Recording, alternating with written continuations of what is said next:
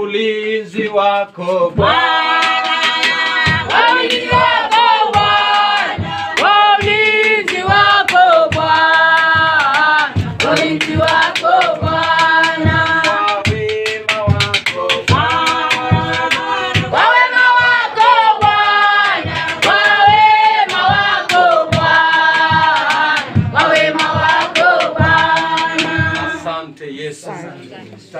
mahali ukae. Tafuta mahali ukae. Mwambie mwenzako karibu kwa ibada. Mwambie mwenzako karibu kwa ibada. Mwambie mwenzako karibu kwa ibada. Hebu msalimie hapo, msalimie, mwambie karibu kwa ibada. Karibu kwa ibada, karibu kwa ibada. Karibu kwa ibada, karibu kwa ibada. Amina. Nashukuru kukutana nanyi. Ni muda mrefu nimekuwa nikipata habari zenu, nanyi mkipata habari zetu, lakini hatujawahi kukutana wengine wenu. Mchungaji tumekuwa naye Bombolulu wakati tulikuwa na seminar. Watu wa Bombolulu, watu wa Mount Teberia walikuja kule na tukawa na mambo mazuri tu, hata uimbaji ulikuwa mzuri. Tukashukuru sana. Tukasema nasi siku moja tutawatembelea. Makofi kwa Yesu.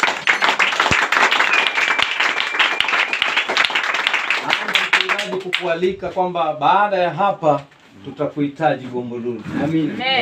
Tutakuhitaji. Makofi kwa Yesu.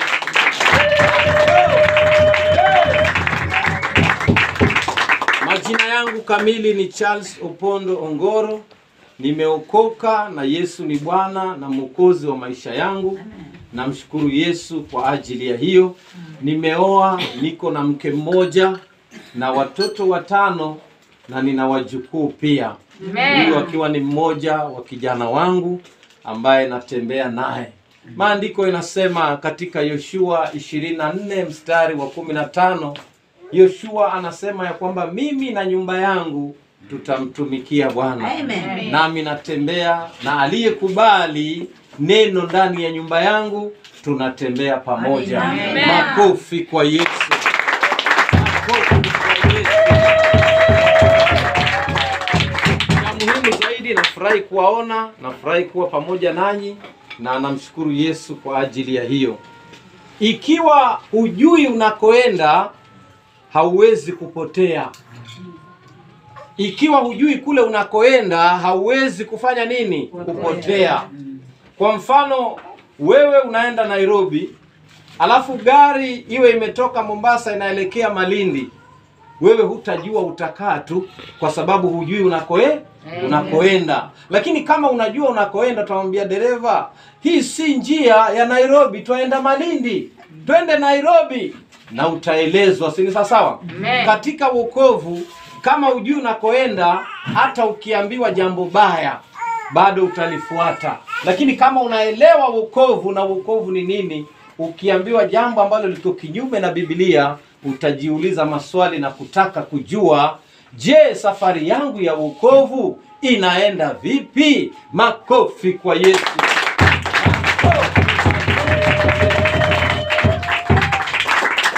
Huwa ninapenda kwenda na kiasi, ingawaji nimepewa nafasi yote, lakini hata Yesu ana kiasi. Ninamuomba tu Yesu anipeleke kwa kiasi, na kile nitakachofundisha kikikaa ndani yako kitakusaidia. Luka 22:31. Luka 22:31. Yesu anamwambia Simioni Petro ya kwamba ninajua ya kwamba shetani anawatafuta ili awapepete kama ngano. Lakini wewe Simioni Petro, ninakuombea ili imani yako isitindike, na utakapoongoka uwaimarishe ndugu zako. Makofi kwa Yesu. Yesu anamaanisha nini? Mimi na wewe ndio Simioni Petro wa leo. Shetani ametujaribu. Shetani ametuyumbisha katika imani. Shetani ametaka kutuangusha, lakini Yesu akatuhuisha.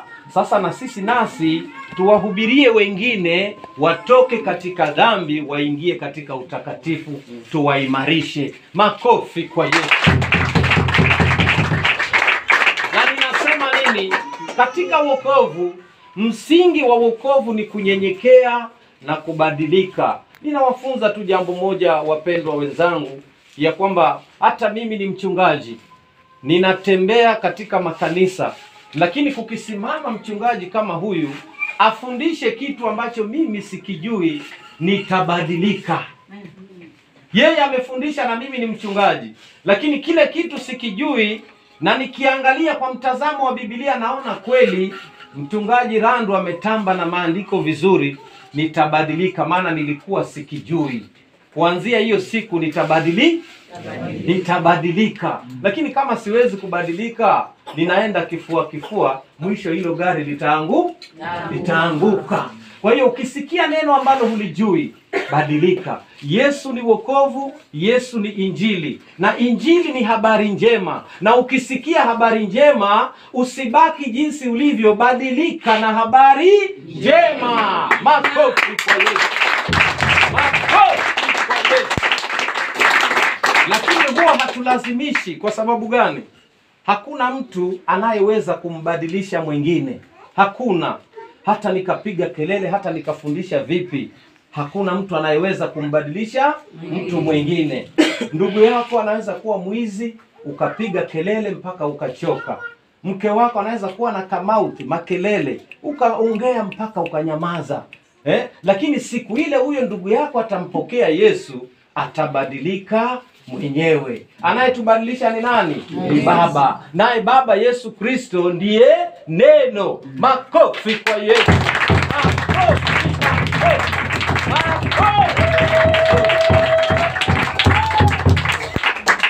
Huwa sana nahubiri na pia ni mwalimu. Nguzo kubwa ya injili ni walimu.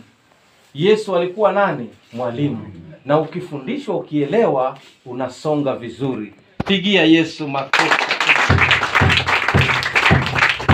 Leo tutajifunza mambo machache tu katika Biblia. Kuna mambo ambayo tumekuwa tukifanya kama desturi. Yaani tulizaliwa tukazipata hapo, na ziko zinaendelea. Tunazifanya kama desturi. Yaani uliamka ukakuta ziko, lakini hujawahi kuuliza ziko vipi, na je zinaendana na msingi wa maandiko. Lakini kama kweli unataka kuelewa, wakati unaona jambo linafanyika, fuatilia kwa maandiko. Kuna mambo mengi tu yanafanyika. Kama katika wokovu, kuna ubatizo uko hapo. Tulizaliwa tukapata ubatizo, unafanya nini? Unaendelea. Nasi tukaingilia, tukaanza kubatizana. Si sawa? Kuna Pasaka, watu wanakula. Nasi tukaingilia, tukaanza kula. Si sawa? Kuna sherehe na masikukuu yako katika Biblia. Sisi tulizaliwa, tukazikuta hapo, tukaingia, tunaenda nazo. Lakini je, umewahi kuketi ukajitafakari, ukauliza hizi vitu zinafanyika kwa njia gani, na ni kwa wakati gani, na sasa tuko wakati gani, na tunaenda na wakati gani? Makofi kwa Yesu.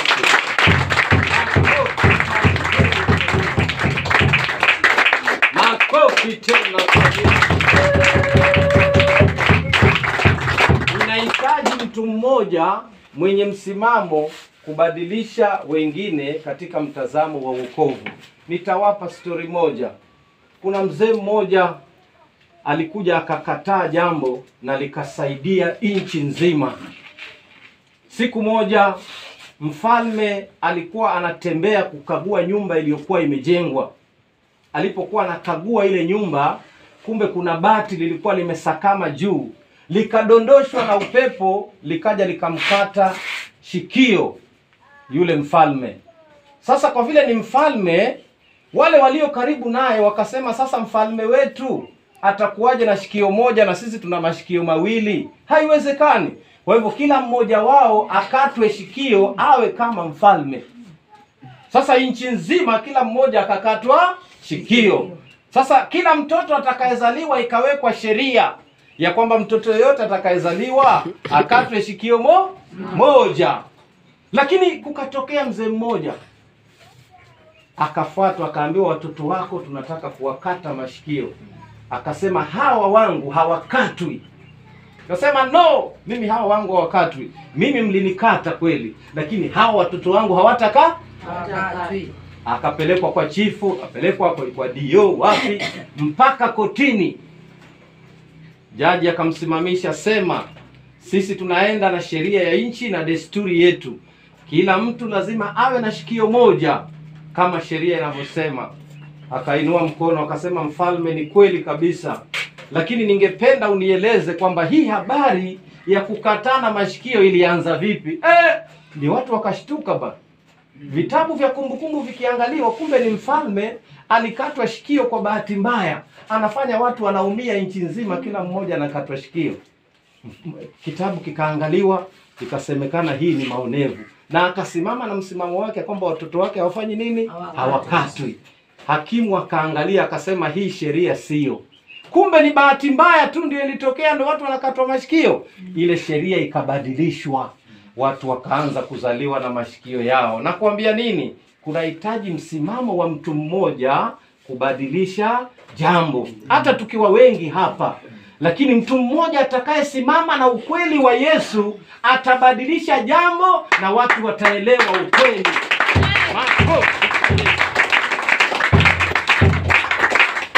Je, huyu mtu angeogopa kusimama na msimamo wake, si watu wangeendelea kuumia? Lakini alijitolea akasema, mimi hata kama ni kuuawa, watoto wangu hawakatwi mashikio. Na hivyo ndivyo injili ilivyo. Yesu akikufunulia jambo, simama na msimamo wa Yesu, naye atasimama nyuma yako na awe mbele yako na akuzingire na utukufu, na lile neno litapenya. Amen. Kwa jina la Yesu Kristo.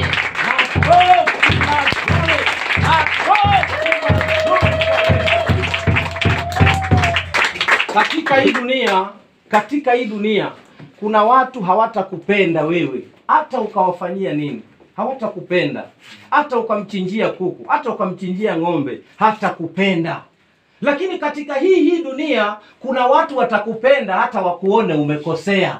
Maana walitumwa na Yesu ili wasimame pamoja na wewe wakati wa shida na wakati wa raha. Makofi kwa Yesu. Usiogope, maana Yesu yuko pamoja nawe na anatembea pamoja nawe. Nimeshukuru sana ya kwamba nimeona wamama vijana kweli wameanza kuangalia maandiko katika mtazamo tofauti. Naona mabadiliko makubwa sana. Nikiangalia tu hivi naona upenyo, kwa sababu maandiko naona ni kama narudia tu, lakini kazi ya Yesu inasonga mbele vizuri. Makofi, makofi, makofi,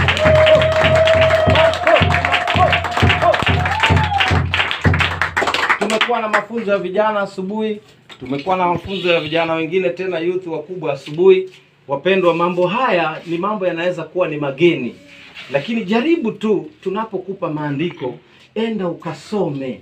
Fungua tu Biblia, angalia hii imeandikwa ni sawa ama si sawa. Lakini ukipata ni sawa, kazi ni kwako, badilika. Makofi kwa huyu baba.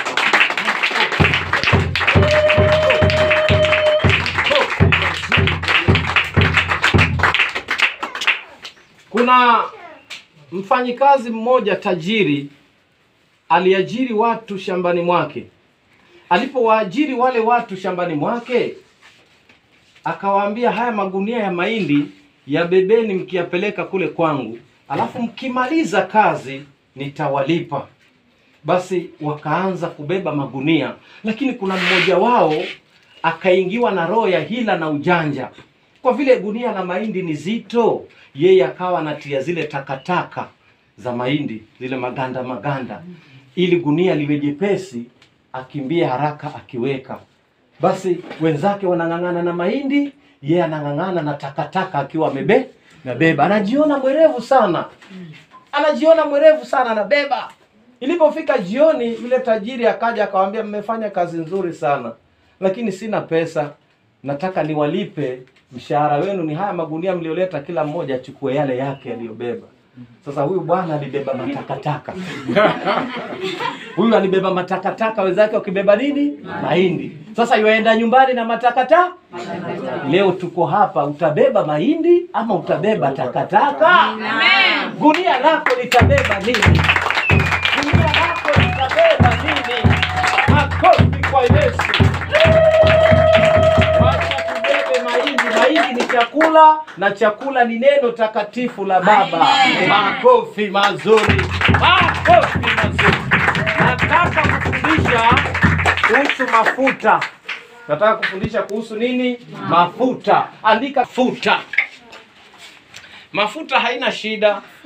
Hata ukienda dukani unanunua Vaseline unajipaka, kuna mafuta ya nazi tunajipaka, ni mafuta tunajipaka, ni mafuta tunatumia, si ni sawa? Lakini nataka nikufundishe kitu kwa huo ujumbe wa mafuta upate kulielewa, si ni sawa? Makofi kwa Yesu. Makofi kwa Yesu. Biblia ina mtazamo wa Agano la Kale na Biblia hiyo hiyo ina mtazamo wa Agano Jipya. Agano la Kale lilikuwa linasimamia mambo ya mwili, yani mambo ya kuonekana kwa macho. Lakini Agano Jipya linatupeleka katika mtazamo wa roho. Je, kitu hichi katika mwili kiko hivi, je katika roho kinasimamia nini? Hapo ndipo tunakuwa na kitu kinaitwa kuelewa maandiko. Wapendwa, nazungumza nanyi, ni wengi wamepotea na ni wengi wamepotezwa. Lakini leo ukinisikiza utabeba mahindi, hautabeba takataka. Makofi kwa Yesu. Biblia inasema katika Kutoka 30 mstari wa 22. Ningeomba utembee pamoja nami ili kama uko hapa kweli usije ukaenda ukauliza mwingine, maana wakati watu wanaulizana maneno hapo ndipo huzalika ubaya. Kie mwenyewe ama tukitoka pale nje ndio utamsimamisha mwingine mwambie na huyu naye amesemaje? Na ulikuwa hapa. Sasa akwambie nini na mlikuwa nyote hapa? Wawili ndio huwa inachachua, inaleta nini? Chachu. Sikiza wewe mwenyewe na hakuna mtu atakulazimisha. Kile utaamua, si ni wewe umeamua? Utatembea vile umeamua? Makofi kwa Yesu. Makofi mazuri. Heri ni jina. Heri ni jina. Heri ni jina. Heri ni jina. Heri ni jina la Yesu. Heri wokovu. Haleluya. Heri wokovu. Heri wokovu wa Yesu. Heri wokovu. Heri wokovu. Heri wokovu wa Yesu. Kutoka 30 mstari wa 22. Nitaeleza tu kisha tutasoma tu kama mstari kamoja ambayo ni 33. Napenda kukomboa muda kwa sababu ikisomwa yote hatutapata muda wa kutosha. Lakini nataka tu nikueleze kitu kuanzia mstari wa 22 alafu tutasoma mstari wa 32 tu. Msomaji wangu kaa kwa mstari wa 32. Hapa maandiko inasema ya kwamba Musa anaagizwa na sauti ya Bwana wetu Yesu Kristo ya kwamba Musa atengeneze mafuta. Musa akapewa vipimo na maagizo ya kutengeneza yale mafuta. Musa akayatengeneza yale mafuta kwa madhumuni ya kumtia ama kumpaka Haruni. Haruni alikuwa ni nani? Haruni alikuwa ni kuhani. Yamkini siku za nyuma za Agano la Kale waliokuwa wanatiwa mafuta na kupakwa mafuta ni makuhani na manabii. Mafuta yale yakatengenezwa vizuri sana. Viungo vya mafuta yale yakatengenezwa vizuri kwa maagizo ya Bwana. Yale mafuta yalipoiva vizuri yakaenda yakamiminiwa Haruni pamoja na nyumba yake. Zaburi 33:1 inasema inapendeza kwa ndugu wawili kukaa pamoja kwa umoja kama ilivyo mafuta yanavyoshuka ndevuni mwa Haruni. Haruni alimwagiwa mafuta kutoka kichwani, ikishuka ndevuni, ikishuka mpaka chini miguuni. Mafuta hayo yalitengenezwa kwa maagizo ya nabii Musa ama mtumishi Musa. Na mstari wa 32 inasemaje sasa? Hebu soma mtumishi.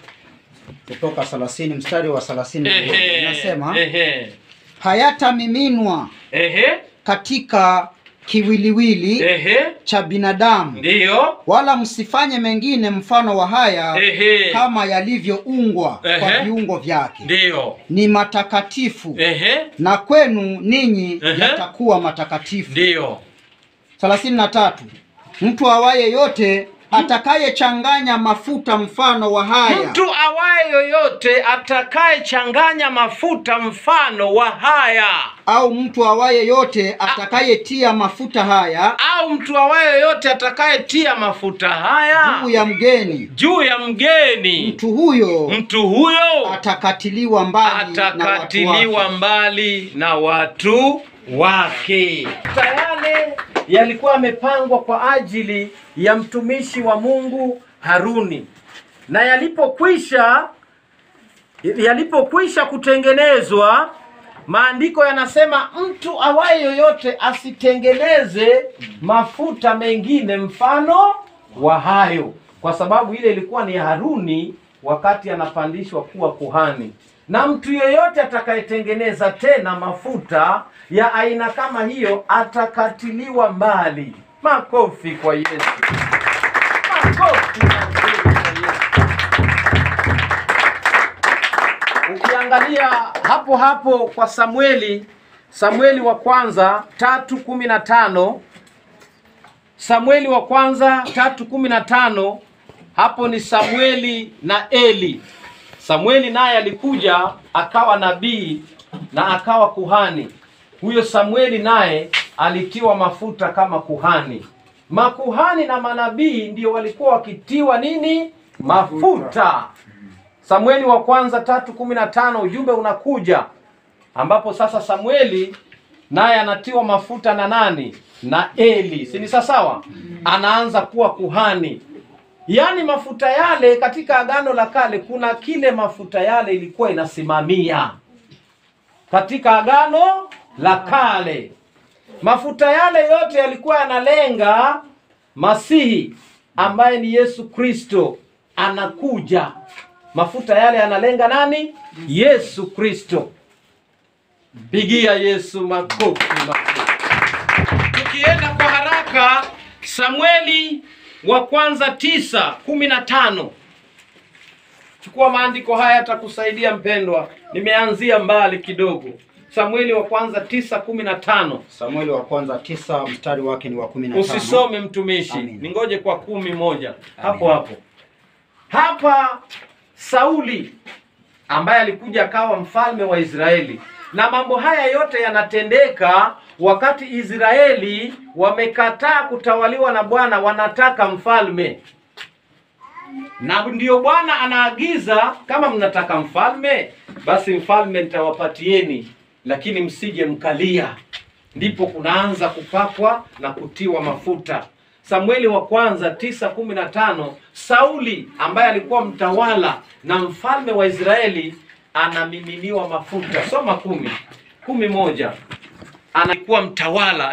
Samueli wa kwanza mlango ni wa 10 ndio mstari wa kwanza inasema, ndipo Samueli akatwaa chupa cha mafuta akayamimina kichwani pake akambusu akasema, je, Bwana hakukutia mafuta uwe mkuu juu ya watu wake Israeli? Nawe utamiliki watu wa Bwana na kuwaokoa na mikono ya adui zao. Sawa, mafuta. Neno kutiwa mafuta limetumika sana. Hata sio kupakwa mafuta, ni kutiwa mafuta. Sasa Samueli wa kwanza 11, Sauli anatiwa mafuta ili awe mkuu ndani ya Israeli. Sasa huyo ni mfalme, ndio anatiwa mafuta ili atawale, awe mkuu. Pigia Yesu makofi. Unaona hapo chini katika hiyo statement inasema, kisha hii itakuwa ishara kwako ya kuwa Bwana amekutia mafuta. Uwe mkuu juu ya urithi wake. Mafuta Sauli ili awe mkuu juu ya nani? Urithi wake.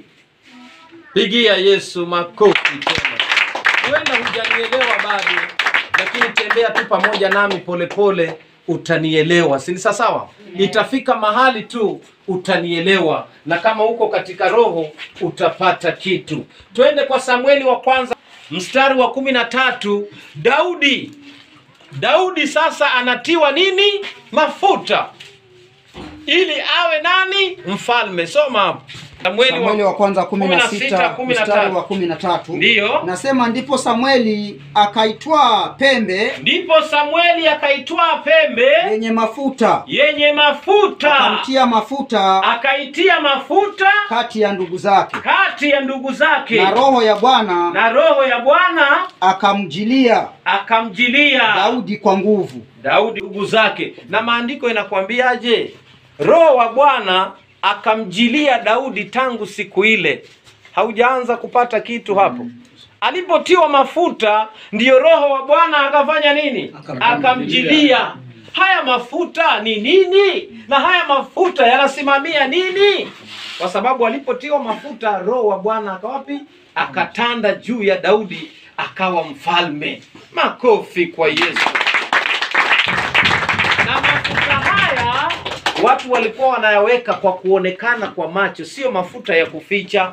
Alikuwa anamwagiwa kabisa mafuta ambayo yanaonekana kwa macho. Sasa alipotiwa mafuta ndiyo sasa roho wa Bwana akatanda juu yake. Hii inamaanisha kuna kitu haya mafuta inamaanisha, na kuna kitu haya mafuta yanasimamia. Makofi kwa Yesu. Wafalme wa kwanza 1:34. Suleimani anatiwa mafuta. Nataka nikuonyeshe picha ya wale waliotiwa mafuta, alafu tuendelee na ujumbe wetu. Suleimani mwana wa Daudi anatiwa mafuta na mtu anaitwa Zadok. Hebu soma hapo. Wafalme wa kwanza 34. Wafalme wa kwanza 1:34. Ndio. Inasema, kisha Zadok kuhani na Nathani nabii na wamtie mafuta huko awe mfalme juu ya Israeli. Kapigeni panda mkaseme mfalme Sulemani na aishi. Twende 39 hapo 39. Ndio. Inasema, na Sadoki kuhani akatoa ile pembe ya mafuta katika hema akamtia Sulemani mafuta. Nao wakapiga panda na watu wote wakasema mfalme Sulemani na aishi. Tosha mtumishi. Ili awe nani? Mfalme. Makofi mazuri.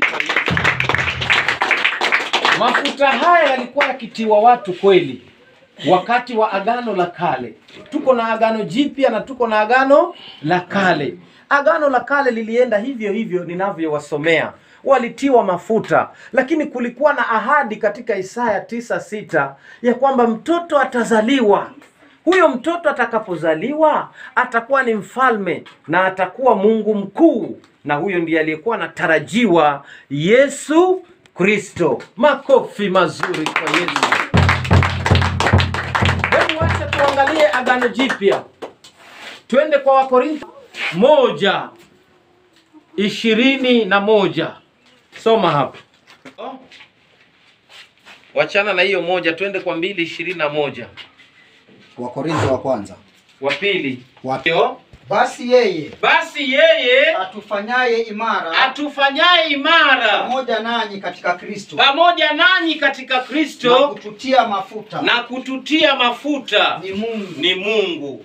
Basi yeye atufanyaye imara pamoja nanyi katika Kristo na kututia mafuta ni nani? Mungu. Anayetutia mafuta ni nani? Mungu. Pigia Yesu makofi mazuri. Makofi mazuri. mafuta haya anayotutia Mungu ni mafuta gani?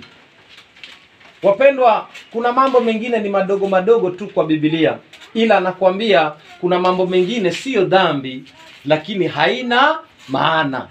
Hata ukifanya siyo dhambi, lakini haina maana, kwa sababu Yesu Kristo alikwisha kuja, na Yesu alipokuja yote yalikwisha wapi? Pale msalabani. Tukawekwa huru, tukabebewa mizigo. Mathayo 11:28 inasema, njooni kwangu enyi nyote mnaolemewa na mizigo, nami nitawapumzisha. Nami nitawapumzisha. Hakuna mzigo asiyouweza Yesu, na nira yake ni laini. Makofi kwa Baba. Makofi kwa Yesu. Makofi mazuri. Matendo ya Mitume 10:38. Mstari wake ni wa 38. Ndiyo. Inasema, habari za Yesu wa Nazareti, habari za Yesu wa Nazareti, jinsi Mungu alivyomtia mafuta kwa Roho, jinsi Mungu alivyomtia mafuta kwa Roho Mtakatifu, kwa Roho Mtakatifu. Yesu alitiwa mafuta kwa Roho Mtakatifu. Yesu alitiwa mafuta kwa Roho Mtakatifu. Roho anasimamia nini? Mafuta. Mafuta yanasimamia nini? Roho. Yesu Kristo alitiwa mafuta kwa Roho Mtakatifu. Wapendwa, yoyote anayeamini kwamba Yesu alikufa na akafufuka na akaokoka, amejazwa mafuta ndani yake ya Roho Mtakatifu. Makofi kwa Baba. Makofi mazuri. Duniani siku za leo, na wapendwa, wengi watapotea. Wengi hawataiona njia ya kweli kwa sababu ya kupotea. Siku za leo hatupakani mafuta kwa chupa. Siku za leo hatutumii mafuta kama chombo cha kumwekea mtu atakasike kwa hayo mafuta, bali mafuta yetu ni nani? Roho. Ukiokoka, kinachofuata ni kusoma Biblia na unajazwa na Roho, na hayo ndiyo mafuta yako yanayokaa wapi? Ndani yako. Soma Luka 4:18. Luka 4:18. Luka 4:18 mtumishi. Maandiko yanasema katika Wakolosai 2:17 ya kwamba Agano la Kale ama Torati yote ilikuwa ni kivuli cha mambo mema yajayo. Mambo yote yaliyokuwa yakifanyika katika Agano la Kale kilikuwa ni kivuli cha mambo mema yanayokuja, ambayo hayo mambo mema ni nani? Ni Yesu Kristo. Alipokuja Yesu, kuna mambo mengi sana yalibadilika, na mambo yakaingia katika roho kuliko kubaki katika mwili. Soma mtumishi. Luka 4 mstari wake ni wa 18. Ndiyo. Inasema, Roho wa Bwana yu juu yangu. Roho wa Bwana yu juu yangu. Kwa maana amenitia mafuta. Kwa maana amenitia mafuta. Kuwahubiri maskini habari njema. Kuwahubiri maskini habari njema. Amenituma. Amenituma. Kuwatangazia wafungwa kufunguliwa kwao. Kuwatangazia wafungwa kufunguliwa kwao. Na vipofu kupata kuona tena. Na vipofu kupata kuona. Kuwaacha huru waliosetwa. Kuacha huru waliosetwa. Makofi mazuri kwa Yesu. Roho wa Bwana yu juu yangu, naye amenitia mafuta kuwahubiria watu habari njema. Hivi unataka kuniambia Yesu alipakwa mafuta kutoka juu ndiyo Roho Mtakatifu akaingia ndani yake akaanza kuhubiri habari njema? Hapana. Huyu Roho ndiye Roho Mtakatifu, na ndiye mafuta ya mtu yoyote anayeamini kwamba Yesu ni Bwana. Mafuta yako ni Roho Mtakatifu. Makofi mazuri kwa Yesu. Makofi mazuri. Makofi mazuri. Yesu ndiye nani? Roho Mtakatifu. Na Yesu akikaa ndani yako utatenda maajabu. Maana si wewe utatenda, bali ni yeye atatenda akiwa ndani yako. Pigia Yesu makofi mazuri. Mimi sikatai, kuna watu wanapakana mafuta, kuna watu wanapelekana wapi, sikatai. Lakini je, ina maana gani kwa mtu aliyeokoka? Kwa sababu mtu aliyeokoka mafuta yake hayakai tena nje ya kuonekana kwa macho, bali yanakaa ndani yake. Soma ya waraka wa Yohana 2:27. Waraka wa kwanza wa Yohana 2:27. Waraka wa Yohana 2:27. Waraka wa kwanza Yohana 2:27. Ndiyo. Inasema, ndiyo, nanyi mafuta yale mlioyapata kwake yanakaa ndani yenu, wala hamna haja ya mtu kuwafundisha. Lakini kama mafuta yake yanavyowafundisha habari za mambo yote, tena ni kweli wala si uongo.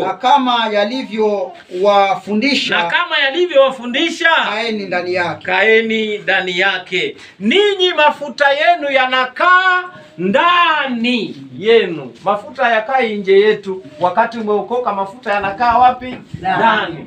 Na hayo mafuta yatakufundisha. Je, ni mafuta ya kununuliwa dukani Samli? Ni mafuta ya nazi? Yanakaa wapi? Mafuta yetu ni Roho Mtakatifu, naye anakaa ndani yetu, naye ndiye mwalimu wetu. Anatufundisha, anatuponya, anatubariki, maana yeye ndiye Roho Mtakatifu. Makofi mazuri kwa Yesu. Makofi mazuri kwa Yesu. Wapendwa, Yesu ni mwema na Yesu anaweza na hakuna kama yeye. Makofi kwa huyo Baba. Roho anakaa ndani yetu. Roho anaishi ndani yetu. Yeye yuko pamoja nasi siku zote za maisha yetu. Matendo ya Mitume 17:29. Soma mtumishi. Matendo ya Mitume 17:29. Soma mtumishi. 17:29. Yes. 29. Nasema, basi kwa kuwa sisi tu wazao wa Mungu, haitupasi kudhani ya kuwa uungu ni mfano wa dhahabu. Kwa kuwa sisi tu wazao wa Mungu, haitupasi kudhani ya kwamba uungu ni mfano wa dhahabu, au fedha, au jiwe, vitu vilivyochongwa kwa ustadi, na akili za wanadamu. Makofi kwa Yesu. Mpaka hivi leo tumesikia kwamba uungu ama kitu chochote kilicho na utakatifu wa Mungu si fedha, si dhahabu, si jiwe, vitu vilivyochongwa kwa nini? Kwa mikono ya wanadamu. Hata hayo mafuta tunayopakwa siku za leo yametengenezwa na mikono ya wanadamu na tunayaona kwa na uungu si vitu vya kuona kwa macho, ni mambo ya rohoni. Makofi kwa Yesu. Yaani ukiamini kwamba Yesu anaweza inatosha, lakini ukichukua imani yako uweke kwa mafuta kwamba usipopakwa mafuta utapona, utabaki hivyo hivyo na hata ukiombewa utapona. Lakini ukiweka imani ya kwamba Yesu anaweza, haina haja ya kumuongeza na vitu vingine. Yesu hawi activated na vitu vingine. Yesu ni Yesu na atabaki kuwa mtakatifu, na uweza wote na ukuu wote uko wapi? Juu yake. Makofi kwa huyo Baba. Yesu anaweza. Yesu anaweza peke yake. Kama kanisa mengine ukienda unakuta mpaka lazima watu wapakwe mafuta ndio waamini kwamba Yesu ametenda. Je, ukiomba hivi hivi Yesu hawezi kutenda? Si anatenda kwa jina lake tu. Anasema kwa kitabu cha Matendo ya Mitume 4:12, anasema kwa jina tuliloachiwa, jina moja tu, Yesu Kristo, tunaokolewa kwa hilo jina. Ukitaja tu jina la Yesu, Baba anatenda, maana yeye haongezwi na kitu chochote. Haongezwi na kitu na anapendeza. Matendo ya Mitume imekwambia uungu si vitu vya kuonekana kwa macho. Hiyo mafuta huioni kwa macho. Si unaiona kwa macho? Lakini uungu ni imani. Waibrania 11:1 inasema imani ni bayana ya mambo yasiyoonekana lakini yanayotarajiwa. Si imani ni bayana ya mambo yasiyoonekana. Nikikufanyia vituko vya kukuzia maji, nikikufanyia vituko vya kukuzia kitambara, nikikufanyia vituko vya kukuzia mafuta, si unaziona kwa macho? Si ufunguke macho useme hii sio. Maana imani ni kuamini, ni bayana ya mambo yasiyoonekana lakini yanatarajiwa katika roho. Sijapinga kupakana mafuta, lakini kuna hatari moja wapendwa. Sasa hivi kuna wahubiri wengi sana, mnawaona wengine kwa runinga, wengine wanajiita haya altar, madhabahu mazito. Watu wanatoka mpaka Nairobi, wanatoka Kakamega, wanatoka wapi, wanakuja kununua maji wakiamini kwamba yale maji wakinywa watapona. Mungu amesemaje? Mungu si vitu vya kuoneka. Wewe mpaka uone maji ndio upone. Anakuuzia kitambaa, hii kitambaa ukiweka kwa nyumba wewe umepona. Mpaka Mungu awe kwa kitambaa? Mpaka Mungu awe kwa mafuta ndio uamini? Hapana. Mungu ni Mungu na anaweza. Hivi watu wanakuja wengi. Tunaenda Mombasa, madhabahu makubwa. Mahali ukifika mambo sawa, unanunua maji, unanunua mafuta, unapona. Lakini wacha nikwambie, kuna hatari moja siku za leo. Hizi ni siku za mwisho. Shetani naye yuko pale pale. Haya mafuta tunayouziwa, haya maji tunayouziwa, hawa wenyewe huwa wameenda katika matambiko gani? Mafuta utapakwa kweli, lakini yametoka wapi? Kuna wengine wanayatoa kuzimu. Wanaenda kufanya maagano yao na mafuta ndio waje wakupake. Na wacha nikwambie, tuna ushuhuda mkubwa sana. Wote walioenda kwa madhabahu makubwa wanaoamini mafuta waliombewa na wakapona kweli, lakini haidumu. Baada ya mwezi mmoja, mwezi wa pili, mtu amekufa ama ugonjwa umerudi. Lakini kwa Yesu ukiamini kwa mafuta ya rohoni ni permanent. Kaki Yesu akikuponya hageuki. Maandiko anasema yeye si kigeuge. Si kigeugeu waseme jambo alafu abadilike. Akikuponya amekuponya. Lakini ukweli kabisa, ukienda kununua maji, ukinunua kitambaa, ukinunua mafuta utapona, tukatai. Kwa sababu gani? Wanatimiza maandiko katika Ufunuo 13 mstari wa 11 mpaka 14. Inasema ya kwamba walipewa uwezo, huyo mnyama ambaye ana pembe mbili, ambayo ni roho ya dini, alipewa uwezo wa kushusha moto kutoka juu. Kwa hiyo ukijipaka mafuta leo, nikikupaka mafuta utapona, lakini nikiondoka utarudi pale pa. Makofi kwa Yesu. Anaona maajabu. Watu wanaopakwa mafuta wiki ijayo si wanapakwa tena? Mbona wasipakwe mara moja ikaisha?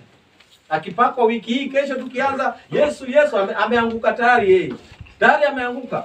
Shida ni kwamba haachi dhambi. Aache ile dhambi yake, hata anguka lakini kama umezoea kupakwa mafuta, utapakwa miaka nenda miaka rudi, lakini hakuna uponyaji. Ni ukubali kuachilia. Na ukikubali kutii na kuachilia, mpendwa, hakuna lolote linalomshinda Baba. Amen. Hakuna.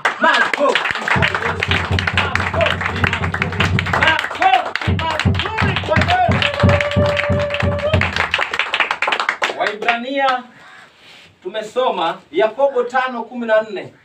Ili andiko limeconfuse wengi. Yakobo 5:14. Yesu wetu atatupigania. Yesu wetu atatupigania. Yesu wetu. Kidogo jamani, shetani asiwaibe. Amina. Asiibe sauti zenu. Uamuzi ni wako, mimi nahubiri, si ni sawa? Ile utafanya ni wewe. Lakini najaribu kukufungua macho. Kuna agano la kale na kuna agano jipya. Yesu alipokuja, mambo yanaenda katika roho. Amini upone. Amini upone. Amina. Yesu wetu atatupigania. Yesu wetu atatupigania. Yesu wetu atatupigania. Yesu wetu atatupigania. Yesu wetu. Adui zetu wote watashangaa. Adui zetu wote watashangaa. Adui zetu wote watashangaa.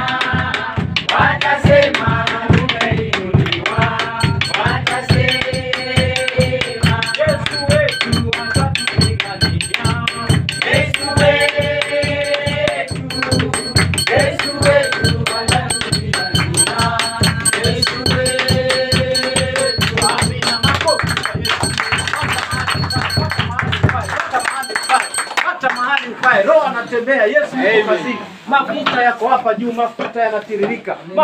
Mafuta yako hapa juu. Roho Mtakatifu ndiye mafuta ya kweli. Yesu ndiye mafuta ya kweli. Makofi kwa huyo Yesu. Makofi.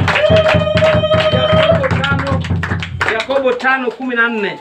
Yakobo 5:14. Inasema mtu wa kwenu amekuwa hawezi. Mtu wa kwenu amekuwa hawezi. Na awaite wazee wa kanisa. Na awaite wazee wa kanisa. Nao wamuombee. Nao wamuombee. Na kumpaka mafuta. Na kumpaka mafuta. Kwa jina la Bwana. Kwa jina la Bwana.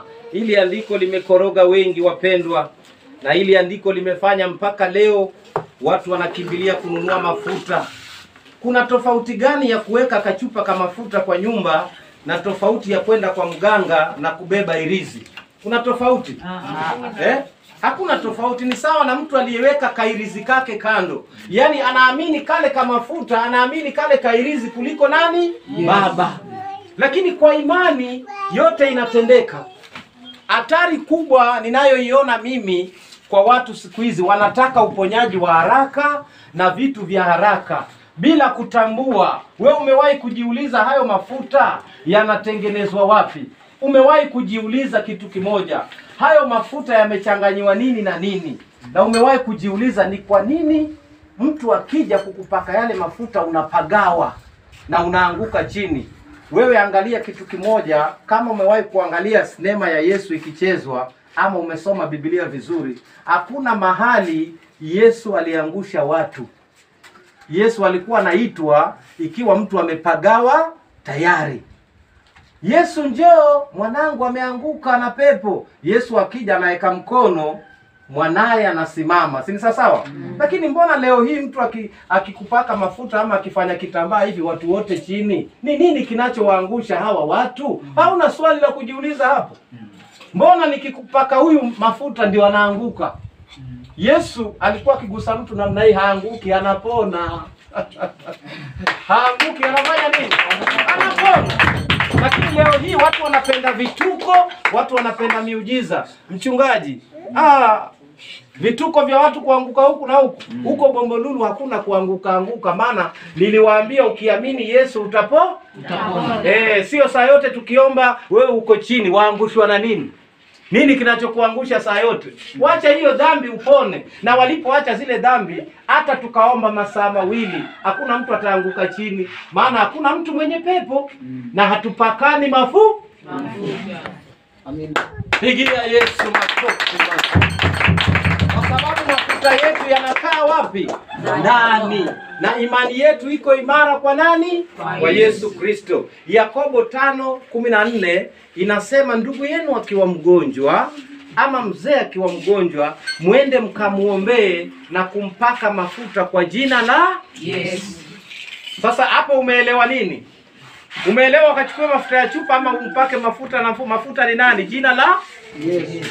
Mafuta ni jina la nani? Jina la Yesu. Ndugu yenu ama mzee akiwa mgonjwa kati yenu, nendeni mkamuombee, si sawa? Na wakati mnamuombea, mumpake mafuta kwa jina la nani? La Yesu. Sio kwa chupa. Pigia Yesu makofi mazuri. Huyo roho ndiye mafuta. Huyo roho akitajwa tu kwamba baba tunahitaji uponyaji, ni mafuta tosha. Mmempaka yule mgonjwa mafuta, anaamka. Na maandiko yanasema kule kuomba kwenu kwa imani, kule kuomba kwenu kwa imani kutamfanya mgonjwa yule afanye nini? Apone. Imani. Mimi siamini kwa vitu. Mtu yeyote anayekuwekea vitu, chunga sana. Hayo mafuta ndiyo ya kuangushe wewe. Huwa yametoka wapi? Kwa sababu mafuta yetu yako ndani yetu. Mimi nikisimama, kama kuna mtu ana pepo hapa, nikemee kwa jina la Yesu, huyo mtu ataanguka na hiyo pepo ataondoka. Kwa sababu yule Yesu aliye ndani yangu ndiye mafuta atakayemwangusha yule pepo. Lakini mambo ya vichupa na kupaka na mafuta, wapendwa, siku moja utapakwa mafuta ujikute mahali pabaya. Makofi mazuri. Wengine wanaopakwa mafuta na kupewa vitu wakaeke kwa nyumba, chukua hii fagio, chukua hii sabuni, chukua hichi kitambaa. ni wavivu kwa maombi na hawana imani. Wajua wewe ukiwa umekaa hapa na utaki kuomba, utaki kufunga, utaki kusaidia jirani yako kwa kutenda mema, utaenda kununua fagio my friend, kwa sababu huna imani. Lakini yule aliye na imani atafunga na kuomba na itatendeka kwa yale mafuta yaliyo ndani yake ambaye ni Baba. Makofi kwa Yesu. Hivi tuliachana na mambo ya waganga, tena tuwe na hirizi zingine kwa nyumba. Mganga tulimwacha, huku tuna hirizi nyingine tena. Makofi mazuri kwa Yesu. Yesu anapendeza, Yesu anapendeza. Waibrania 10 mstari wa 8 mpaka 10, soma hapo. Waibrania 10 mstari wa 8. Kitabu ni Waibrania 10 mstari wake ni wa 8. Ndio. Inasema hapo juu asemapo, dhabihu na matoleo, na sadaka za kuteketezwa, na hizo za dhambi, zilizo za dhambi, hukuzitaka wala hukupendezwa nazo, zitolewazo kama ilivyoamuru Torati, itolewavyo kama ilivyoamuru Torati. Ndipo alisema, tazama, yes, nimekuja niyafanye mapenzi yako. Aondoa la kwanza ili kusudi, alisimamishe la pili. Twende. 10. Katika mapenzi hayo mmepata utakaso, kwa kutolewa mwili wa Yesu Kristo mara moja tu. Makofi mazuri. Tumetakaswa kwa mwili wa Yesu mara moja. Vituko tuachane navyo. 11. Na kila kuhani kusimama kila siku akifanya ibada na kutoa dhabihu zile mara nyingi ambazo haziwezi kabisa kuondoa dhambi. Makofi mazuri. Watu bado wanachinja, watu bado wameshikilia vitu vyao, lakini mwili wa Yesu na damu ya Yesu ilipomwagika mara moja, aliondoa la kwanza. La kwanza ni agano la kale, mambo yaliyokuwa yakifanyika kwa agano la kale, kupaka na mafuta na kufanya vitu vyote hivyo. Yesu alipokuja aliondoa la kwanza, akasimamisha msingi wa pili ambao ni msingi wa roho, si tena wa vitu vya kuonekana kwa macho. Sasa anakusimamisha wewe katika imani. Haina haja utoe dhabihu za kuchinja. Siku hizi hatuchinji kuku, waganga ndio wanachinja. Hatuchinji mbuzi, hatuchinji ng'ombe, kwa sababu damu moja tu ya Baba Yesu Kristo iliyomwagika ilisafisha yote na akaondoa dhambi zetu na tukatakasika. Lakini mbona bado tunarudi kwa vitu ambavyo Yesu aliviondoa na akasimamisha lingine la pili? Yaani kwa kifupi, aliondoa agano la kale na hakuliondoa kulitupa, alilikamilisha akaliweka katika roho. Mathayo 5:30 na hapo inasema, si kuja kuitangua Torati, nafikiri 37, bali nimekuja kuitimiliza. Torati haikuondolewa, lakini ilitimizwa. Kutimiza ni kufanya nini? Kuondoa mafuta ya kuonekana kwa macho, alafu akatuletea mafuta ambayo hayaonekani kwa macho, ambaye ni nani? Roho Mtakatifu. Wacha kuamini vitu vya kuonekana.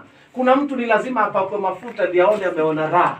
Kuna mtu ni lazima apewe maji ndio aone raha. Kuna mtu lazima apewe kitambaa. Kuna mwingine ananunua fagio. Alafu sikiza watu wanavyodanganyana siku hizi, mpendwa. Mtu anakuambia ya kwamba madhabahu yangu hii ukitaka upone ni utoe shilingi 10,000 ama 20,000.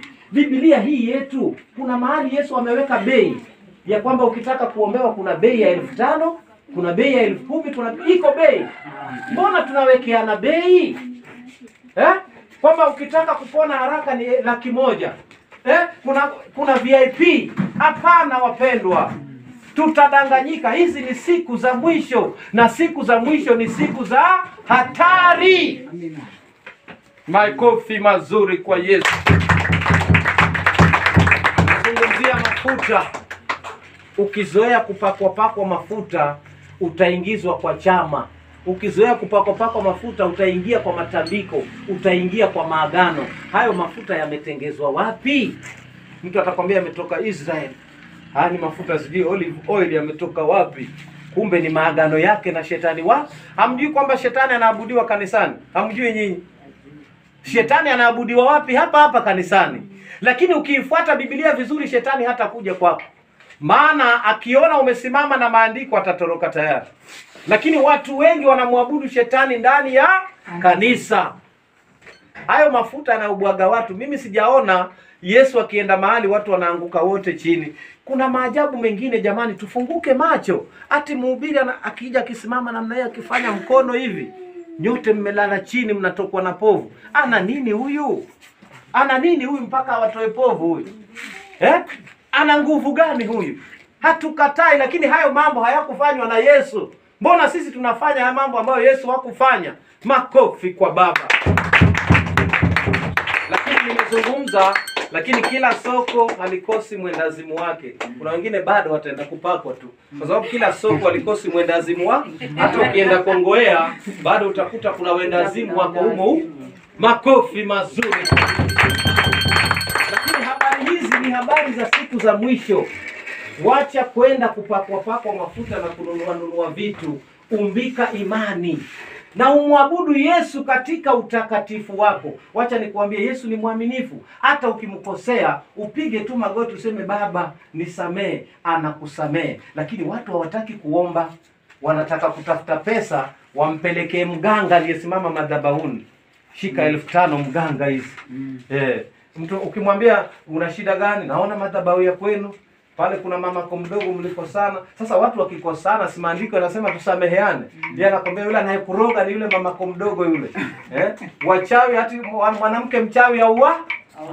Sasa wewe chukua panga umkate mwanamke mchawi, uone kama utaoza shimo la teo.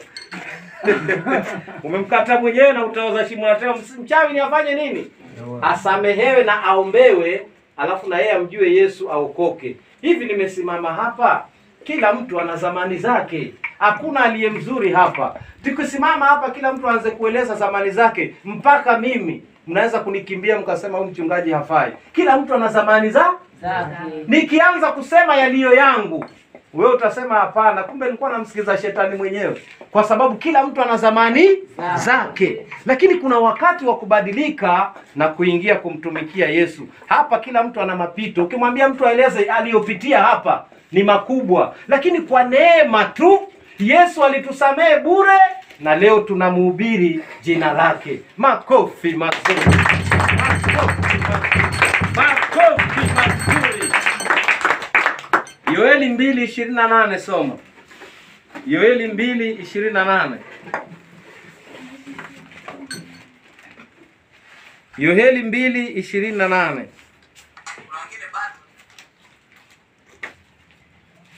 Yoeli 2 mstari wake ni wa 28. 28. Inasema hata itakuwa baada ya hayo ya kwamba nitamimina roho yangu juu ya wote wenye mwili. Na wana wenu waume kwa wake watatabiri. Wazee wenu wataota ndoto. Na vijana wenu wataona maono. Tena juu ya watumishi wenu wanaume kwa wanawake katika siku zile nitamimina roho yangu. Amina. Makofi mazuri. Katika siku zile atamimina nini? Roho na roho yake ndiye nani? Mafuta. Ndiyo yale mafuta atakayoyamimina kwa kila mmoja aliyekubali. Ukimkubali Yesu anakumiminia roho yake na amekumiminia mafuta yake, na utazitenda kazi zake siku zote. Itafika siku, Matendo 2:15, Matendo ya Mitume 2:15, Sasa wale mitume wanamiminiwa huyo roho sasa, aliyetabiriwa katika Yoeli ya kwamba nitamimina roho. Sasa huyo roho anamiminwa na kila mmoja anaanza kunena kwa lugha, riba kanta riba baba baba, kwa sababu Roho Mtakatifu ni mafuta na amemiminwa kwa kila mmoja mwenye mwili. Wewe umekaa hapo, uko na mafuta ya Roho, na lolote utakalosema kwa jina la Baba, hayo mafuta yatatenda kazi. Wacheni niwape siri moja. Pale kanisani unaweza kuja ukakuta mgonjwa anaombewa. Na mimi hata niko ofisini tu nimekaa. Mgonjwa anaombewa kweli kweli, ama nimeketi tu pale nanywa chai. Anaombewa kweli kweli, anaombewa. Mpaka ukashangaa mchungaji si ndio alikuwa anafaa kumuombea? Lakini si mimi nitakayemuombea, kwa sababu nina imani ya kwamba yoyote aliyemkubali Yesu katika roho ana uwezo wa kuombea mwingine na akapo.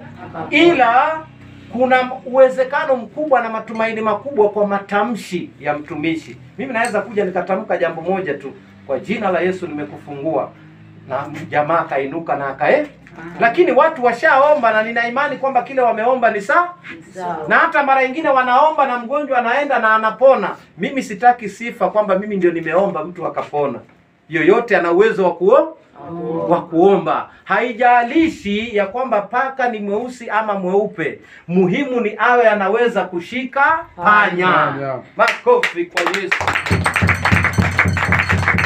Haijalishi umeombewa na mshirika, haijalishi umeombewa na mama, haijalishi umeombewa na mzee au kijana, muhimu ni ufanye nini? Upone. Haijalishi kwamba paka ni rangi nyeupe au nyeusi, muhimu ni awe anaweza kushika panya. Nani anapaka kwake ambaye ashiki panya na amemweka tu anamlisha? Si atakula viboko huyo paka? Kwa sababu hana maana pale. Na wewe ukiwa katika roho utatenda kazi pamoja nami. Hivi leo nimekuja hapa, watu wako kanisani na ibada inaendelea na wagonjwa wataombewa, kwa sababu nina imani ya kwamba kama sote tunatembea vizuri watu watapona. Je, kule kwetu watu wanaopona bila kupakwa mafuta huwa wanapona vipi? Na je, kwa wengine ambako watu wanapakwa mafuta ni kwa sababu gani? Lakini hebu angalia haya mafuta na vituko vyake na matendo yake. Kwa nini ukipakwa mafuta ndio unapagawa? Ndani ya ile mafuta kuna nini itakayokufanya wewe ndio uanguke sasa, ambapo hungeweza kuanguka pale nyuma? Kuna maagano katika vitu vinavyoonekana. Watu wanaabudu shetani. Kuna makanisa makubwa unasikia majina makubwa hayo. Watu wanaabudu shetani humo ndani ya kanisa. Hivi sasa dunia imepasuka. Tumesikia jana juzi serikali ya Kenya imetia saini, koti imetia saini kwamba wanaume na wanaume wataoana sasa. Koti imepitisha. Hebu angalia mahali tunapoelekea. Koti imepitisha. Hata makanisa ndio yanapiga vita siku ya leo wakisema haiwezekani. Je, shetani ameingia hajaingia? Na hata ndani ya hivi vitu tunavyoviona, jamani, usikubali kupakwa mafuta. Usikubali kuuziwa kila maji. Hayo maji yamefanyiwa maagano gani? Agano la kweli ni agano la wokovu kati yako wewe na Yesu. Sisi kwetu kanisani hatuendi hospitali. Tunapona bure. Hakuna siku mtu amekanyaga hospitali. Tukisema kwa jina la Baba mtu anapona. Sisi kwetu watu hawazai hospitali. Tukisema kwa jina la Baba mama anazaa. Anasema katika Isaya 66:9. Andika hiyo itakusaidia. Isaya 66:9 ya kwamba mimi naliweka mtoto nisizalishe. Yeye ndiye aliyeweka mtoto hapo ndani, tena ashindwe kumtoa. Aliyeweka mtoto ni nani? Si ni yeye? Leo hii akishindwe kumtoa huyo mtoto. Hebu soma hiyo Isaya 66:9. Naliweka mtoto tumboni nisimtoe. Hapana. Yeye akiweka mtoto anamtoa. Soma kwa haraka mtumishi, nataka kuondoka hapa. Kiasi changu kinaelekea kikiisha. Ni masaa mazuri tumalize vizuri. 9. Ndio. Inasema, Je, nilete wana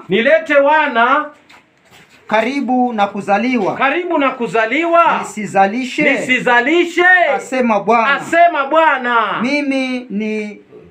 Mimi nizalishaye.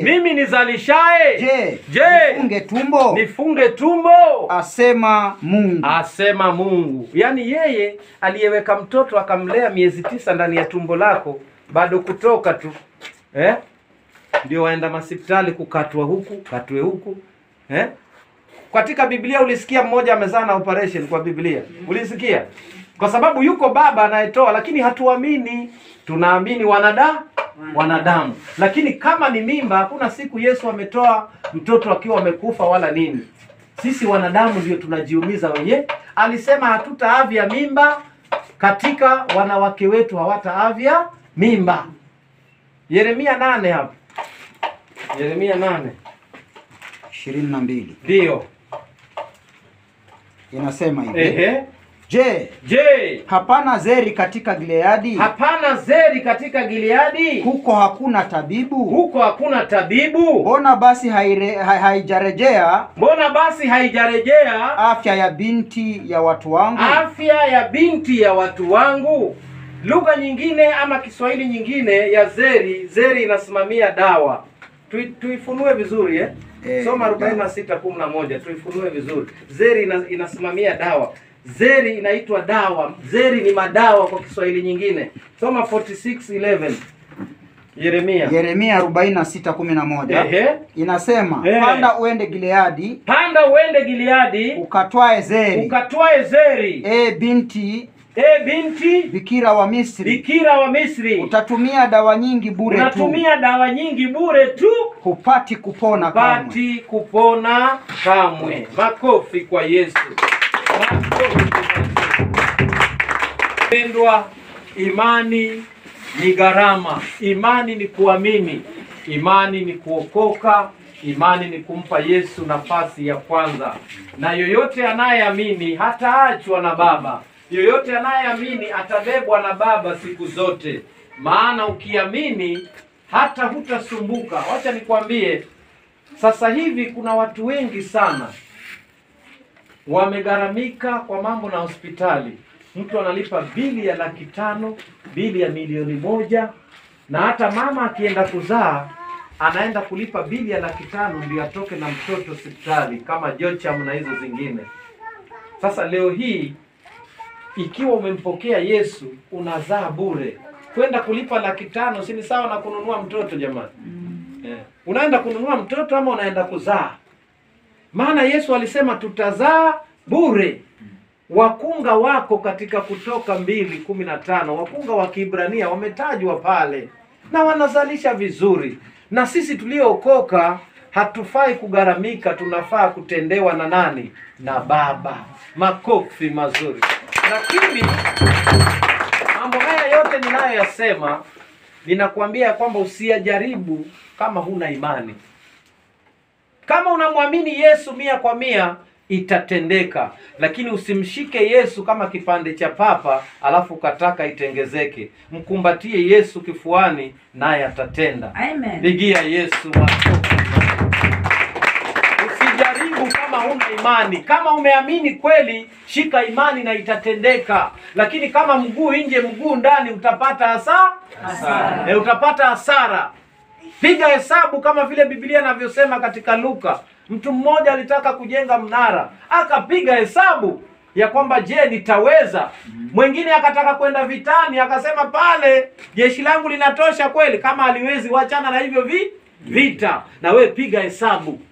Kama unamtaka Yesu, shikilia, utaona. Sisi tumeona. Amina. Sisi tumeona.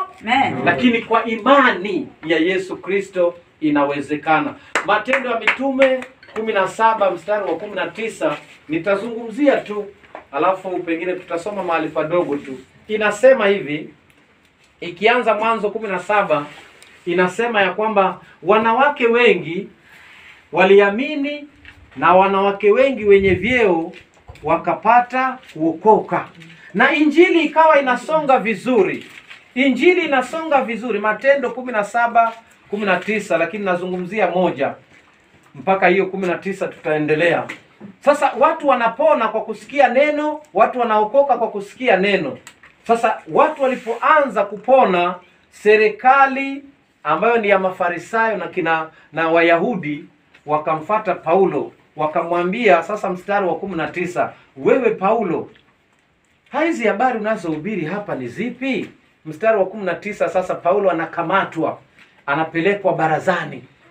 Anaulizwa, tunasikia huko unahubiri huko. Hizi habari zako hapa kwetu ni elimu mpya hii.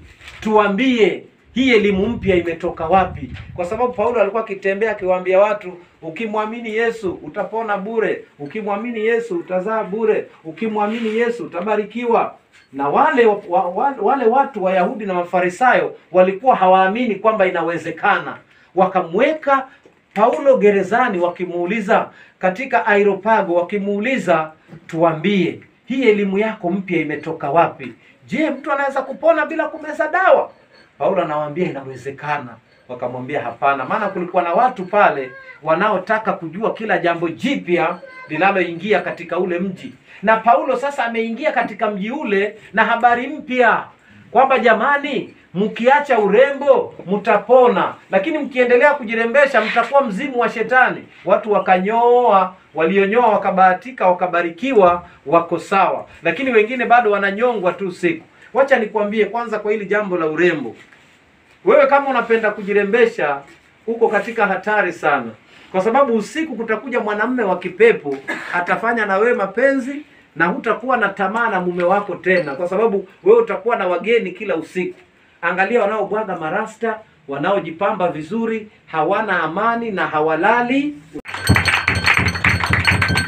Kwa tunasema ya kwamba mwanamke yoyote anayependa kujirembesha ni sawa na mtu aliyepanda miwa karibu na shule, kwa sababu hata kula peke yake.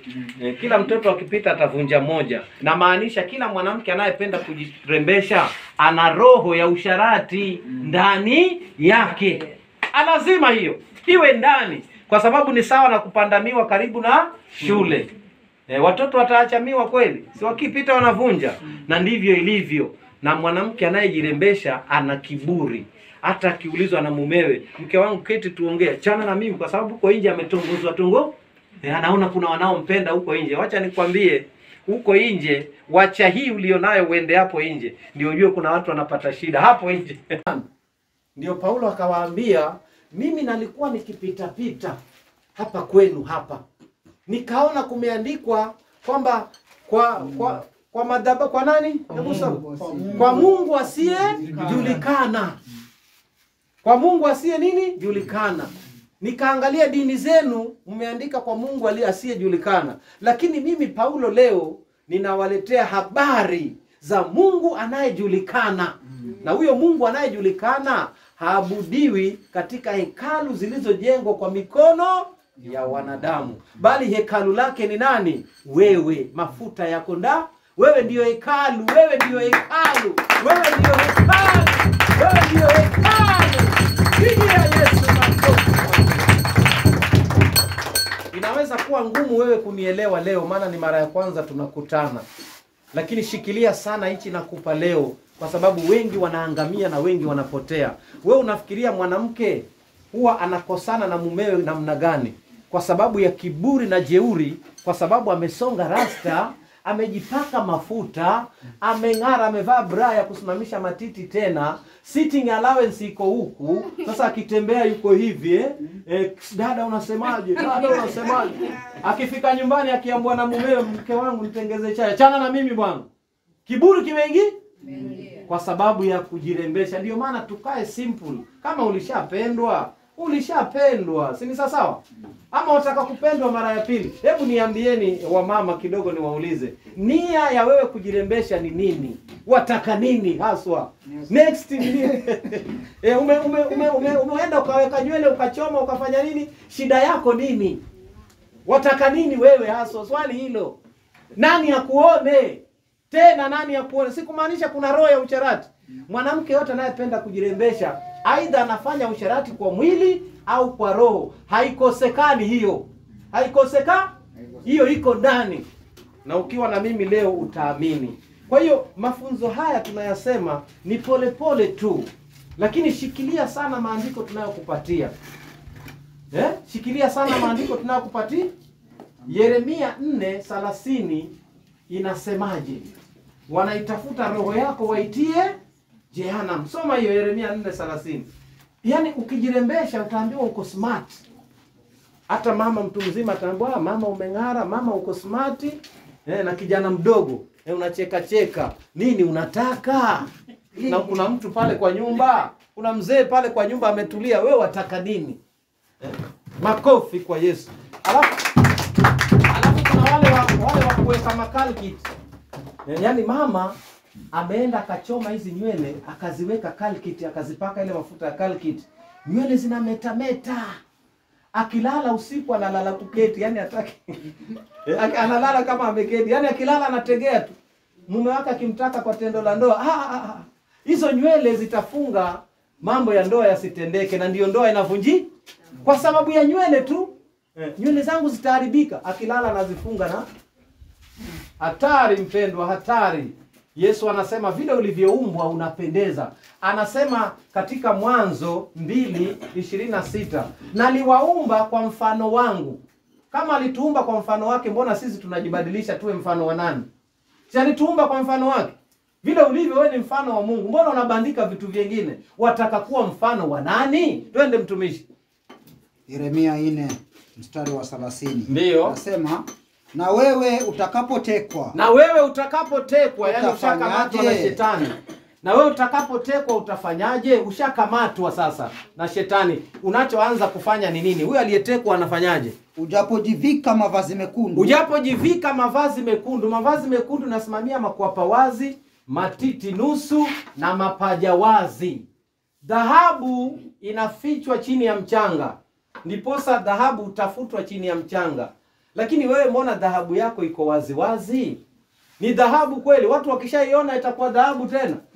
Vaa nguo za kustiri, Ujapojipamba mapambo ya dhahabu. Ujapojipamba mapambo ya dhahabu, mapete na mabling bling na macheni, Ujapojitia wanja machoni. Ujapojitia wanja machoni. Unajifanya kuwa mzuri bure. Unajifanya kuwa mzuri bure tu. Wapenzi wako wanakudharau. Wapenzi wako wanakudharau. Wanakutafuta roho yako. Wanakutafuta roho yako. Wapenzi wako wanakudharau. Mtu akikwambia uko very smart amekudharau, maana anatafuta hiyo roho yako aende nayo wapi? Jehanamu. Kwa hiyo tuangalie sana, kuna mambo mengi ni mageni tu, lakini tukisoma Biblia tuangalie sana. Nataka kuzungumzia maandiko mawili ya ndoa, alafu sasa tuagane. Yesu Kristo atubariki. Nisomee Methali 21:9. Nina imani mafuta yameingia ndani mwenu. Usikubali kupakwa mafuta. Usikubali kuwekewa vitu. Amini kwamba Yesu anaweza. Yesu hawi activated. Yesu si kama mtu mgonjwa alienda hospitali anapewa aspirin. Yesu hawi activated na aspirin. Yeye anaweza. Methali 21:9.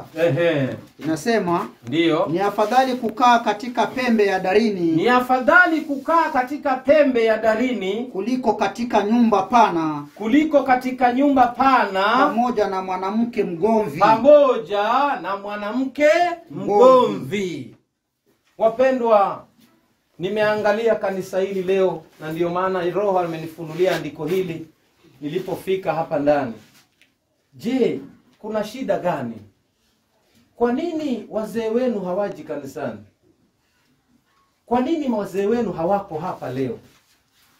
Huenda kuna sababu ambazo haziwezi kuepukika, lakini zaidi sana ni kamauti. Kama una kamdomo, hakuna siku mzee ataingia hapa kanisani.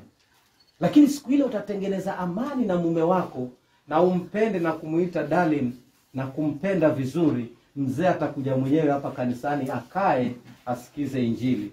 Mwanamume hawezi kuja kanisani akikuona wewe vile unavyomtenda pale nyumbani, anasema kama huyu ndiye anaenda kanisani, haina haja na kanisa.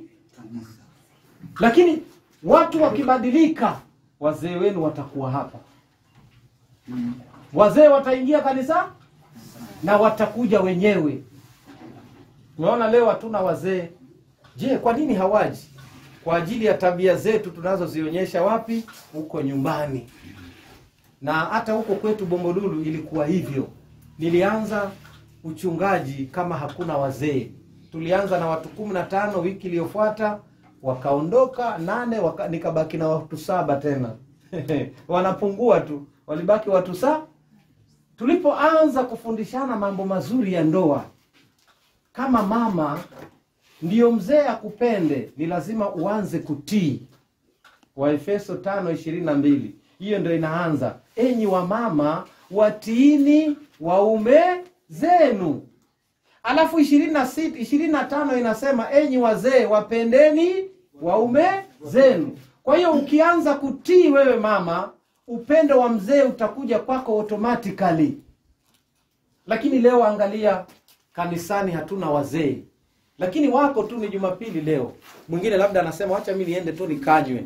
Yule mama vile anavyonifanya mimi, sasa niende nikakae naye kanisani ya nini? Lakini tutakapobadilika, wamama tuwapende wazee wetu. Na tuwapende vile Sara alivyompenda Ibrahimu. Nisomee waraka wa kwanza wa Petro 3:5. Wamama wa kitambo waliwaheshimu vipi waume zao? Wacha nikwambie mama, hivi uko kwa ndoa. Saa hii uko kwa ndoa. Kuna watu hapo nje wanatamani tu waolewe japo kwa mwezi mmoja tu. Hawajawahi pata mtu anayemuita mume wangu. Hajawahi kuambiwa na kupenda hapo nje. Lakini mama uko kwa ndoa, shida kila mara. Jaribu kumbembeleza yule mzee, maana amekushikilia mahali pakubwa. Kwa wewe kuitwa mke wa fulani ni jambo ambalo linahitaji kupewa sifa. Nikiwafundisha vijana nimewaambia mambo mengi mazuri. Katika ndoa, mama yoyote anayetii, hakuna mwanamke ambaye atapata shida kwa mwanamume ikiwa yeye anatii. Na hakuna mwanamume anayependa kuishi na mwanamke ngangari. Yaani sema niseme. Ukimwaga sima nitamwaga mboga. Yeye yuko tayari yeye yuko tayari kwa hakuna vile maisha itaenda hivyo. Ndio andiko hili linasema ni afadhali kukaa katika pembe ya dari kuliko kukaa na mwanamke mgomvi. Yaani unakuta, hebu soma hapo mtumishi. Petero wa kwanza 3 mstari wa 4 na wa 5. Mstari wa 4 inasema, bali kuwe utu wa moyoni usioonekana katika mapambo yasiyoharibika, yani roho ya upole na utulivu iliyo ya thamani kuu mbele za Mungu. Maana hivyo ndivyo walivyojipamba wanawake watakatifu wa zamani waliomtumainia Mungu na kuwatii waume zao kama vile Sara alivyomtii Ibrahimu akamuita Bwana. Nanyi ni watoto wake. Mfanyapo mema nimalizie. Mfanyapo mema, anasema mfanyapo mema, wala hamkutishwa kwa hofu yoyote. Makofi kwa Yesu. 3 years, 4 years mtakuwa katika nyumba zenu, si sawa? Sikizeni haya mambo, ni mazuri, yatawasaidia. Kwa nini mwanamume ahame nyumba yake? Mwanamume anatoka kwa nyumba ambayo iko na kitanda 6x6. Mwanamume anatoka kwa nyumba yake ambayo ina makochi mazuri. Mwanamume anatoka kwa nyumba yake ambayo ina TV na kila kitu. Anaiacha hiyo, anaenda kuishi na mwanamke mwingine ambaye anaishi kwa nyumba mbovu ambayo ina maboksi, wanalala chini, na ametulia huko, hataki kurudi tena kwake. Kwa sababu kule chini anakolala, analala chini lakini ana amani. Lakini hapa kuna kochi, lakini kochi hili linauma hivi. Makofi kwa Yesu. Hapa kumwambia arudi kwake hataki. Kwa sababu ya maneno, kwa sababu ya vituko. Mtu anakimbia nyumba afadhali akalale kwa boksi ama mkeka, lakini awe na amani ya roho. Hakuna mwanamume anayependa mwanamke ngangari. Mwanamke ni anyamaze wakati mume wake anaongea.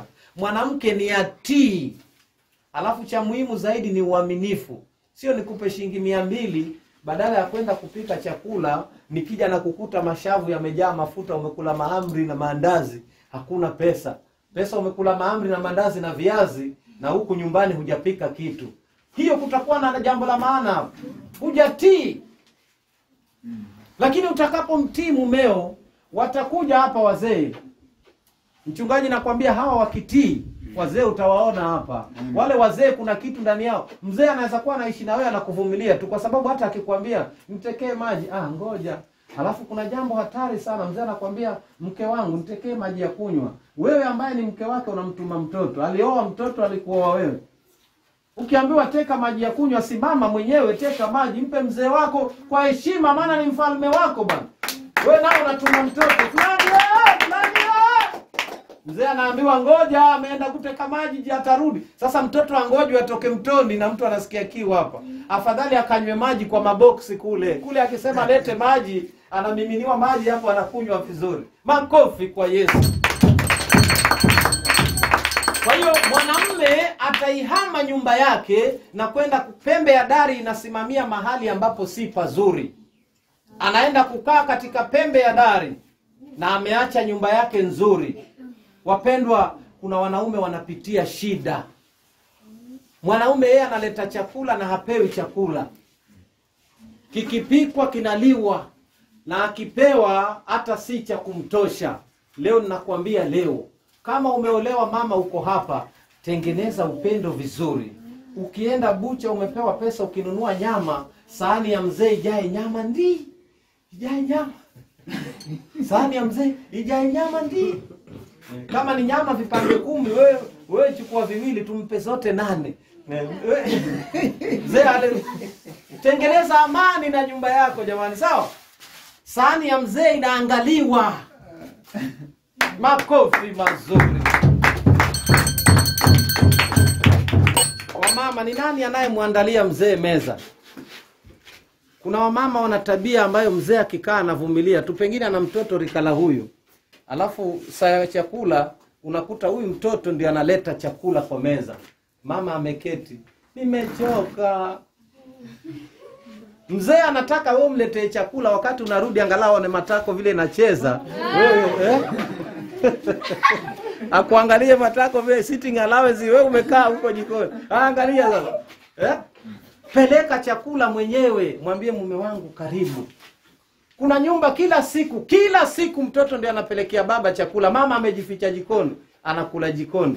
Utapendwa lini? Wakati mume wako anakula, kaa naye kwa meza. Mawazo alionayo atakupati. Mke wangu nilikuwa naona basi kesho niende hivi. Lakini sasa akikaa pale kwa meza anakula peke yake, anawaza nini na wewe hauko pale?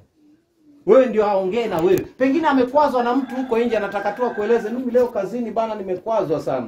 Lakini sasa akikuangalia wewe nao umejificha huko jikoni. Ataongea na nani? Huyu mtu anaenda mambo yanaenda yakijaa kifuani. Lakini akienda kule kwa mpango wa kando kwa maboksi kule, akifika kule hata anaulizwa anaguswa mashavu. Daddy, sima inashuka wewe. Sima hata kama ni sima ngumu inashuka. Anaambiwa daddy sema mguu amewekewa hivi. Daddy sema hajawekewa hivyo tangu akuoe hujawahi fanya hivi. Anahama huyu, anakaa pembe ya dari huyu. Makofi mazuri. Wacha nikwambie leo siri moja. Ukienda Mombasa town ama Kaloleni town, ukute mwanamume wa Kiafrika amemshika mwanamke mkono hivi, wanatembea town ya Kaloleni, 100% huyo si mke wake. Kwa sababu ni nadra sana kwa sisi kushika wake zetu mkono, kwa sababu ya haya mambo ninayokuambia. Huyo anaishi kwa mkono, ni mpango waka. Ukiona ameshika Mwafrika ameshika mwanamke mkono wanatembea hivi, si mke wake huyo. Wewe jua huyo si mke wake, sababu si tabia yetu. Tabia yetu tunaiachia nyuma. Makofi mazuri. Makofi mazuri. Lakini tukikaa na upendo, tukikaa na kutii, vitu vinavyoharibu ndoa kwanza ni pesa. Mwanamke unampa pesa, yeye anapeleka kwao. Kumbe kule kwao anajenga gorofa na wewe hujui. Hapo unakula mboga, mtu anajenga gorofa kwao. Lakini ukishajua nimeolewa, hapa nilipoolewa ndio kwetu, hii pesa mume wangu amenipa tufanye mradi ama tuendelee, huyo mwanaume atakuamini na nyumba itakuwa vizuri. vizuri. Makofi kwa Yesu. Makofi kwa Yesu. Alafu ukitaka kumwambia mume wako kwamba pesa zimeisha, unahitaji pesa, ni wakati gani mzuri sana? Aidha ni wakati umekubali kukaa naye kwa meza mnakula, ama ni wakati wa kulala. Lakini wakati wa kulala, unapopeana hoja yako ya pesa, ipeane na hekima, sio utaje vitu vingi sana. Sukari hakuna, unga hakuna, chumvi hakuna, hakuna. Huyu mzee atazimia asubuhi hata amke. Utamfanya mzee watu alale na asiamke tena. Sema vitu kidogo baba, kidogo tu za. Makofi kwa Yesu. Makofi. Makofi. Nasisitiza sana hapo, nasisitizia sana kwa sababu nataka nikirudi hapa nikute wazee wenu wako hapa. Kuna wazee wengine wanatoka kazini mapema, anataka tu aje acheke na mkewe. Wewe hajaona meno yako karibu miezi miwili. Toki mimi. Sasa hiyo mtu atakupeleka wapi? Sisi tuliookoka, hata sisi wanaume, nimewafunza hawa wazee kule. Mkikosana na mke wako baada ya dakika 5 kwisha. Ukitoka tu nje ukirudi hivi unarudi na topiki nyingine. Hata hawa wazee wengine walikuwa hivyo, lakini ndio warekebisha. Mwanamke si mtu wa kukasirikia.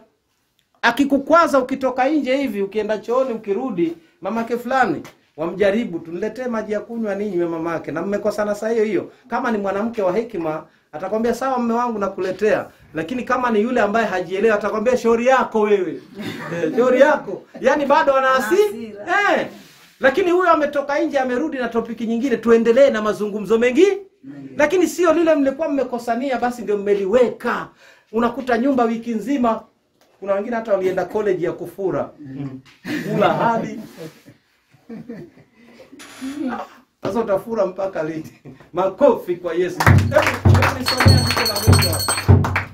Andiko la mwisho Methali 9:13. Tuendelee vizuri. Wamama, ninajua kwamba mtaenda kutekeleza. Si ndio wamama? Si ndio wamama? Hata kama umekuja kanisani leo umekwazika, ama mzee amekukwaza nyumbani, ukirudi saa hii rudi na kucheka. Mwambie mlumangu na kugitira wari leo. Na kupigia sima na nataka tule pamoja. Nakwambia mume wako akikupenda na kukuamini, utaishi maisha, utajua maana ya ndoa. Kuna wengine hata hawajui maana ya ndoa. Lakini mume wako akikuamini tu na akupende, utajua ndoa ni raha. Lakini kuna wengine wanaifanya karaha kwa sababu ya shida zao wenyewe. Wewe ukitaka kupendwa, mwambie mume wako uwe free, awe rafiki yako. Je, kwani wakati mkitongozana mlitongozana vipi? Nakupenda mami. Unajua mimi nakupenda. Nataka nikuoe. You are my oxygen. Sija kawa carbon dioxide. You are my oxygen. You are my oxygen. Lakini sasa baada ya mwaka mmoja tu watu hawaongei. Mamake fulani, niache bwana. Mamake fulani, niache bwana. Sasa hii shida imetokea wapi? Kuna watu wanatamani japo kuitwa mke wa fulani kwa siku moja tu. Na huyo mume wako unayemfuria pale nje, kuna mama anamtamani huyo mzee japo kwa usiku mmoja tu. Wewe unamtesa hapa, lakini hapo nje kuna mama akimuona akipita anasema ningepata mume kama yule, maisha yangu yangekuwa mazuri. Lakini wewe umepewa hiyo nafasi, uko naye ndani ya nyumba, umeshinda saa zote, mzee wa watu hana amani. Ninataka waje kanisani. Wamama, nendeni mkahubiri. Nendeni mkahubiri. Twende mtumishi. Inasema mwanamke mpumbavu hupiga kelele. Hupiga kelele. Ni mjinga. Ni mjinga huyo. Hajui kitu. Mwanamke mpumbavu hupiga nini? Kelele. Ni mjinga. Biblia inasema ni mjinga, hajui kitu. Lakini mwanamke mwenye hekima hutulia na mambo yake mengi ikawa ni ya kuomba na kumwamini Yesu, na ndoa yake itakuwa sawa. Usiwe mtu wa kelele. Usiwe mtu wa kila kitu kelele. Nyamaza, kwa hekima yako nyamaza, na ndoa yako itakuwa sawa. Na wazee wenu watakuja hapa. Na hawa vijana ninaowaona nimewafunza leo hawa. Unaona hawa wasichana wadogo hawa, wengine wako wapi? Hawa. Lao Yesu angenipa nafasi nirudi mara ya pili, hawa watoto hata nyinyi mngewashangani siku zijazo, kwa sababu hawa wanashika. Hivi kile wameshika hakitatoka. Hata siku moja wakikaa katika nyumba zao watakumbuka kulikuja pasta mmoja anaitwa Ongoro alisema hivi na hivi. Hii generation ikishika imeshika. Wewe ulianza ndoa, pengine ulianza vibaya. Ni nafasi yako kwenda kutengeneza. Kumbuka yule mwanamume ni mpenzi wako. Cheka naye, zungumza naye. Sasa tukiishi kwa nyumba na tuongee, jamani, sasa hii itakuwaje hii? Ni tukae vizuri, tulishane vizuri, mambo iwe sawa. Utaona ukiambiwa mamake fulani, twende town kidogo, ukienda unanunuliwa rinda, unafanywa hivi kwa sababu umeanza kumtii. Akikuletea zawadi unamwambia rudi nayo. Huko mlangoni sikukwambia nataka nguo rangi hiyo, rudi nayo huko. Badala uchukue ile nguo uiangalie uvae, wewe unamwambia huko. Mimi sitaki nguo hiyo. Yaani unakuwa commanding wife. Never wapendwa. Ukiona watu wanapendana, mimi nawaambia mambo ambayo hata mimi mwenyewe nilikuwa hivyo kabla sijaokoka. Nilikuwa simuoni mke wangu kama kitu. Nilikuwa namuona kama takataka tu. Kwa sababu tulikuwa tunapishania mambo mengi. Lakini nilipookoka mimi, nikaanza mimi kushuka, yeye naye akaingia kutii. Hivi sasa hata yeye ndio yuko kanisani saa hii na wengine. Tunaheshimiana na tunakaa tunatia story. Mume wako ni rafiki yako. Lazima kama uko hapa leo, jua kama huongei na mumeo mkatia story kama nusu saa, jua hiyo ndoa ina shida. Mume wako ni lazima mkae muongee, mamake fulani wasemaje? Anasema hivi na hivi. Hata akikwambia sima yako leo ni mbichi leo, wewe cheka, tumwambia kesho nitajaribu. Lakini kuna mtu akitaniwa tu, mamake sima yako leo ni mbichi. Sijui kupika mimi. Walete hao wanajua kupika. Nenda kwa wale wako. Najua uko na fulani. Imetoka wapi hiyo na sima ni mbichi kweli? Subadilishe tu upike sima nzuri. Hayo amekujaje na sima ni mbichi kweli? Makofi kwa Yesu. Makofi. Mwanamke mwenye hekima unyamaza, mjinga upiga kelele, na kelele hazitawahi kusaidia. Na wapenda sana wanateberia. Mafuta yangu ya roho imefikia hapo. Yesu Kristo awabariki. Na nina imani ya kwamba tutakuja kuonana siku nyingine. Tusimame niombe pamoja nanyi. Yesu wa baraka.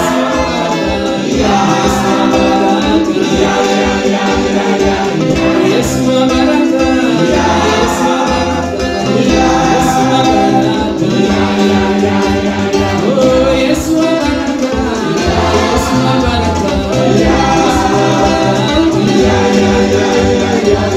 Yesu wa baraka.